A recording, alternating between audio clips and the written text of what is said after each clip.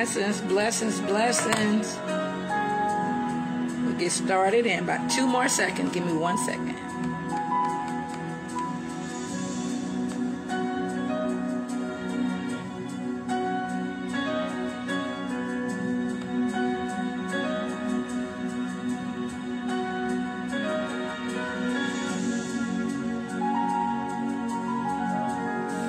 Okay. Welcome, welcome, welcome. I want to welcome everybody to this week Deliver Me Nugget. And so I want to welcome you. Thank you all for coming. So today we're going to talk about trusting God in the process. Blessings, blessings, blessings to you. We want to talk about trusting God in the process. What is the process? The process is anything that's uncomfortable. The process is a trial. The process is a sickness, a illness, pain, frustration, disappointment. You're in the midst of a situation and you waiting on God to move. You waiting to see breakthrough. You waiting for things to change. But can I tell you, the nugget for today is trusting God in the process. Even I want to share, even when we're talking about Christmas is here in a couple of days, a lot of times people get disappointed. People get caught up in the rigmarole of being with their loved one, being with somebody, hugged up, what the lonely do. Can I tell you, you got to trust God in the process? Can I tell you, you got to look beyond the superficial stuff. Blessings to you. You got to begin to thank God that you got air in your body. Thank God that you got strength. Thank God that you got food to eat. Thanking God that you got a place to live. Thanking God that He's taking care of you. Because a lot of times we get so caught up because we're looking at what somebody else got and we're not thanking God for what He has given us.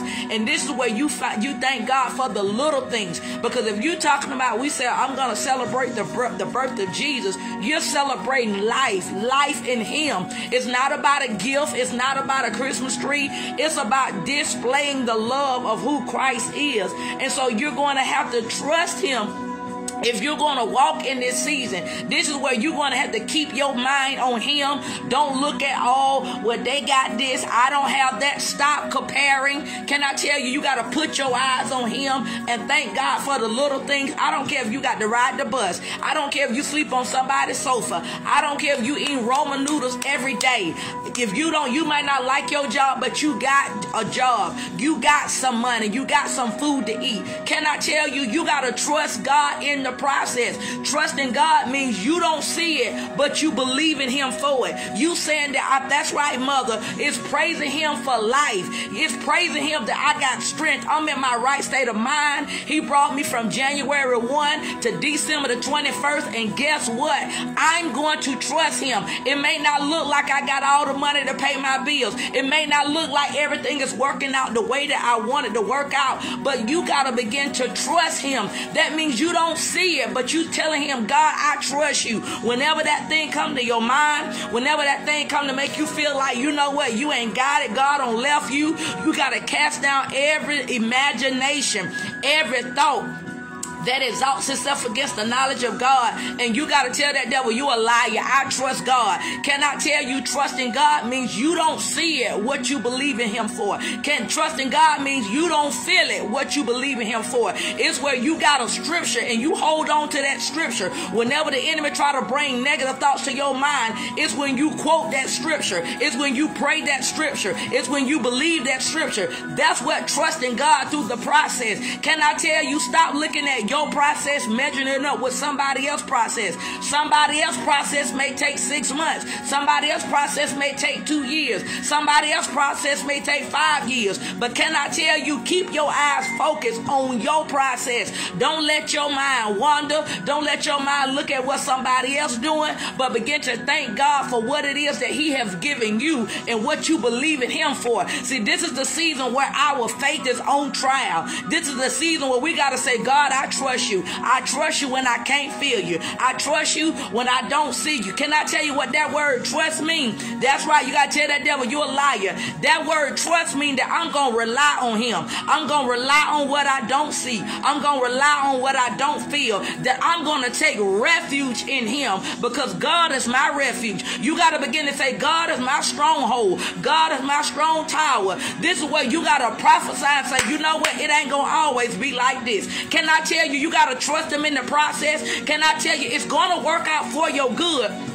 But you got to go through the process. When you're going through the process, it don't look like what it is, what God promised you. It don't look like what God told you is going to happen. You can't go by what it looked like. You got to go and speak the word. The Bible say everything is going down but his word. So you can't be focused on the situation. Take your eyes off the situation. Take your eyes off the man. Take your eyes off the woman. Take your eyes off the situation and trust God in the process. Apostle, that's hard to do. Can I tell you? That's why I'm telling you to get your scripture. So I got a scripture for you. I'm going to read Proverbs 3 and verse 5. And I'm reading it out of the Voice version. It says, place your trust in the eternal.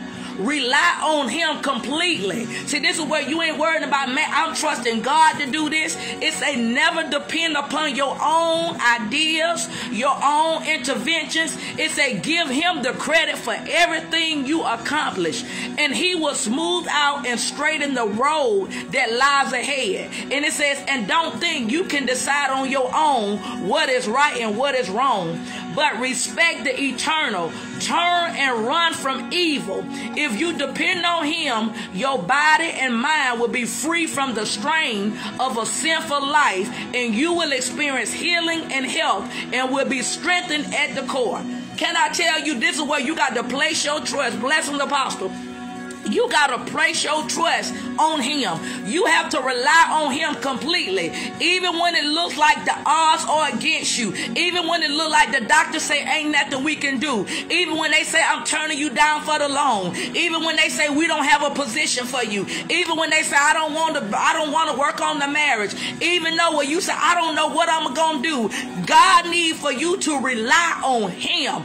Don't look at the situation, but put your eyes on him. Colossians 3 says, set your eyes on the things up above. So you got to set your eyes on the promise. Keep your eyes on the promise, because that's what faith is. This is where God needs you to, the Bible say in Titus, contend for the faith. What does contend for the faith mean? That means you fighting with your words. This is the time you got to open up your mouth, because there's a fight in the realm of the spirit for the words. Every time the devil put it on your mind, you fight with your scripture. Every time you feel some kind of way, fight with your scripture. What are you doing? Now you're waging war with the enemy. You're waging war with the enemy. That's why they call it spiritual warfare, because it's a fight with words. You're fighting other spirits that are in the atmosphere, because the enemy wants you to be moved by your feelings. He wants you to be moved by your emotions. Can I tell you, you got to get away from people that don't believe the way you believe. You got to get away from people who don't believe that you're going to get it. You got to get away from people who don't believe that it's going to happen.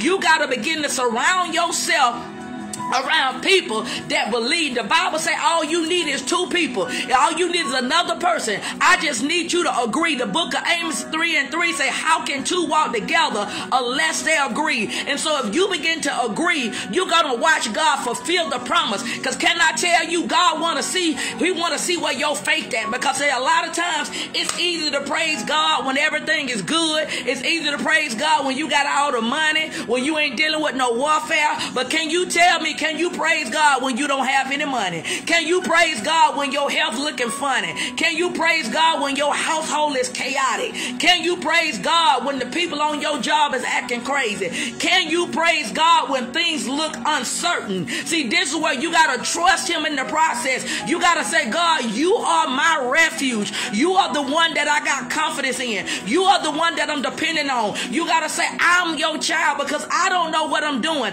I tell him that all the time. I said, God, I surrender. I said, because I don't know what I'm doing. I need you to show me what you want me to do. I need you to show me which way you want me to go. See, this is a time that God wants you to depend on him for everything. Can I tell you, you can't depend on yourself. You can't depend on the pastor. You can't depend on your husband or your wife. You got to depend on him, because God is looking for some people who will believe him when the odds are stacked against you. God began to tell me, he said that we are in some Red Sea. We are the Red Sea situations. He told me to tell the church Sunday. He said, just like when Moses brought the children of Israel at the Red Sea, it looked like it's a dead end situation. But God said, prophesy. He said, prophesy and trust me. He said, trust me that I'm going to make a way out of no way. He said, trust me and watch me turn the hand. Watch me that those that said that they wouldn't help you, they'll turn around and help you. Watch the people who said that they won't give, they'll turn around and give. Watch when the people who say they wouldn't give you a loan will turn around and give you the very thing. And see, and this is why he's looking for you. You got to begin to trust him in the process. We are going through the test. You got to go through the test like a soldier. You got to stop looking down with your head looking down like you can't make it. Look yourself in the mirror and tell yourself, I'm going to make it. You got to prophesy and tell yourself, you know what, tears may be coming down your face, but you got to tell yourself, you know what, shake yourself and say, I'm going to pass this test. Shake yourself and say, you know what, I'm going to get up and I'm going to speak what thus says the Lord. Can I tell you, you don't have to have a prophet. The prophet is on the inside of you. If you got the spirit of Jesus on the inside of you, I dare you to open up your mouth and begin to speak to the situation. I dare you to open up your mouth and say, I'm going to make it. You got to continue to keep talking until it changes. Well, Apostle, I've been doing this a week. Do it another week. Keep doing it until it changes. You got to understand, God is trying to teach us how to walk in endurance. He's trying to teach us how to go through perseverance. He's trying to teach us, that's it, Shonda, to pass the test. You got to understand, when you are in school,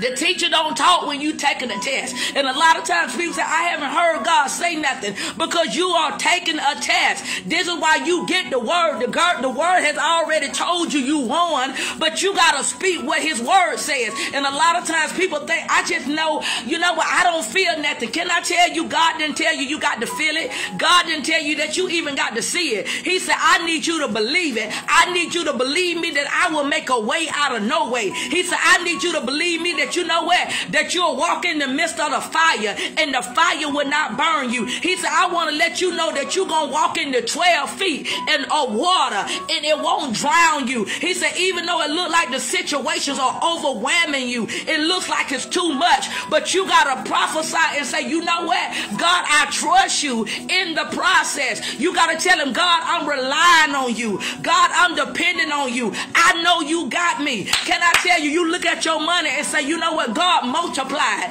God, I thank you that I got more than enough. Can I tell you, it's going to take some faith to prophesy. It's going to take some strength to prophesy. Say, I got all I need. Everything that I need, God is supplying all my needs. I ain't got to worry about it. I ain't got to struggle. Every time it come on your mind, start prophesying. See, a lot of times we want somebody else to do it for us. And God saying, I'm trying to show you. God saying, I'm trying to teach you how to prophesy. A lot of times we waiting on the prophet to call our name. We waiting on the prophet to make us feel good. And God said, I'm trying to teach you something. He said, I don't want nobody to give you the fish. I want them to show you how to fish. I want them to show you how to come to me. See, I'm trying to show you how to come to the Father, because if I show you how to come to me, you're going to always keep coming to me when you in need. But if I show you what to say, if I show you what to do, so when trouble hit, you ain't going to look for me. You're going to know how to go directly to the Father. See, I don't know about you, but sometimes I don't need no three-man. I don't need no three-way. I need to go straight to the Father. And this is why you got to open up your mouth, because the Bible say, God say he ain't moved by your tears. He ain't moved by your face. Do you not know God is not moved by our emotions? He ain't moved by our attitudes. God is moved by his word. Can I tell you, the currency of a relationship with God is faith? In other words, just like how we use money to operate on this earth, we use money to operate, to buy things, to get things, but in heaven and in the kingdom of God, God uses faith. In In other words, so he needs for you to believe what you don't see. He needs you to believe what you don't see. And he's waiting on you to see, do you really believe it? And so he allow us to go through this process. He allow us to, it'll look like, oh, it's hard. Oh, it's difficult. Can I tell you, this is the time where it's going to strengthen your prayer life. Why? Because can I tell you, it's okay to tell God, you know what, I don't like this. God, this is very uncomfortable for me. You know what, God, I don't see how you going to do it, but God, I trust you. Lord, I don't know who you going to touch, but Lord, I trust you. Lord, I don't know who you going to move out the way to give me what I need to get, but Lord, I trust you. See, he's looking for you to speak the words, because do you not know that your words is activating the angels? Can I tell you, your words are alive? Can I tell you, just like how a plant can hear, if a plant can hear, don't you know that God is you got the word of the breath of God on the inside of you, and God is waiting on you to open up your mouth. Can I tell you, you got the ruach, you got the winds of God on the inside of you. Can I tell you, you may not feel no chill bumps, you may not feel no fire, but I dare you to open up your mouth and you talk back to the situation. I dare you to open up your mouth and you talk back to the storm. I dare you to open up the mouth and tell the storm, you got to go. You got to open up the door and tell the devil, you got to get out of my house. Open up the door and tell the devil, you got to get out of my face. You got to get out of my marriage. You got to get out of my money. Open up the door and tell the devil, you got to get out, and open up your mouth and legislate, because the Bible said we're supposed to be governed, because we are kings and we are priests. And if you're a child of God, God ain't waiting on you. They say, wait on the apostle to tell you what to say. No, get in that word and speak that word on yourself. Because can I tell you, you got to keep speaking it. You got to keep, that's right, you got to say, get out of my life, Shonda. Every time things mess up, every time things start going crazy, you got to tell the devil, I'm not going to get out of place. I'm going to stay right here, because the greater one lives on the inside. You got to trust God in the process, because God is allowing this to happen to get you to where you need to be at. God is trying to get you to grow. Can I tell you, in 2022, God don't want you where you've been at in 2020, 21. He wants you to go to a higher level of faith. He wants you to go to a higher dimension in him. So therefore, when it look like he ain't coming, you say, but he coming. He coming because he promised me he coming. In his word, he said everything is going down but his word. And see, and this is where you got to know to speak his word. Can I tell you, it's scary.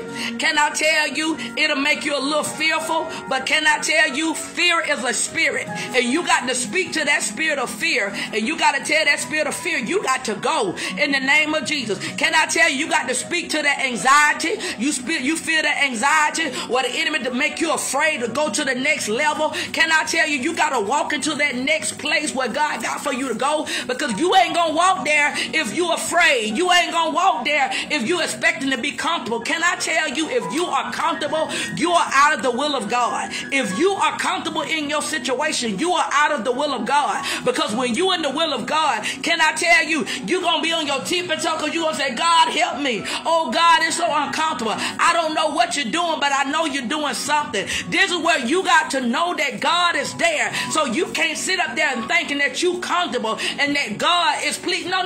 God wants you to lean and depend on him. God wants you to come to him and pray and say, God, what's going on? Show me what to do. But when you don't know what to do, speak his word. When you don't know what to do, speak what the word says. God don't need you to got to try to make up nothing. The Bible says in Proverbs 3 and 5, trust in the Lord. Lean not to your own understanding. He's saying, all your ways acknowledge me. He's saying, I'll direct your path. All you got to say, God, I need your help. And he said, I'm going to direct your path. All you got to do is say, God, I need you to show me what to do. I'm a little afraid. What the word say, God did not, 2 Timothy 1 and 7, God did not give me the spirit of fear, but of love, power, and of a sound mind. You got to know that when the enemy is coming up against you, he's trying to shut you down, that you won't speak the word, but you got to speak the word.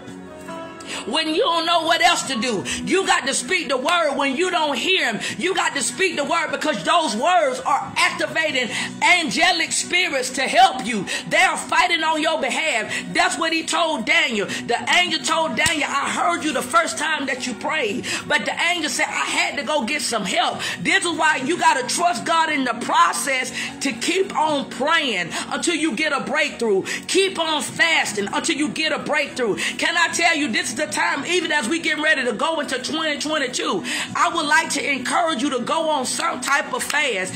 Why? Because you need to hear what it is that God wants you to do. You need to stop thinking, stop doing the same thing that you always did. You need to, whether or not you do a Daniel fast, whether or not you're doing a liquid fast, but you need to get in the face of God and say, God, what do you want me to do? Because can I tell you, because sometimes we have gotten so complacent that, you know, we wait on somebody to tell us when you ought to be able to hear what thus says the Lord. And can I tell you, God will give you confirmation, but you need to learn to hear God on your own. You need to learn to hear God. He lives inside of you. So if he lives inside of you, you need to know what he's saying to you. And so your man or woman of God, when they talking, you'll be able to say, you know what, God spoke that to me. Yep, that's what God told me. But a lot of times we don't know, because we don't know the voice of God. God lives within you and he speaks to your spirit, man. So you got to begin to open up your heart, open up your mind, so that he would take you through the process. Because can I tell you,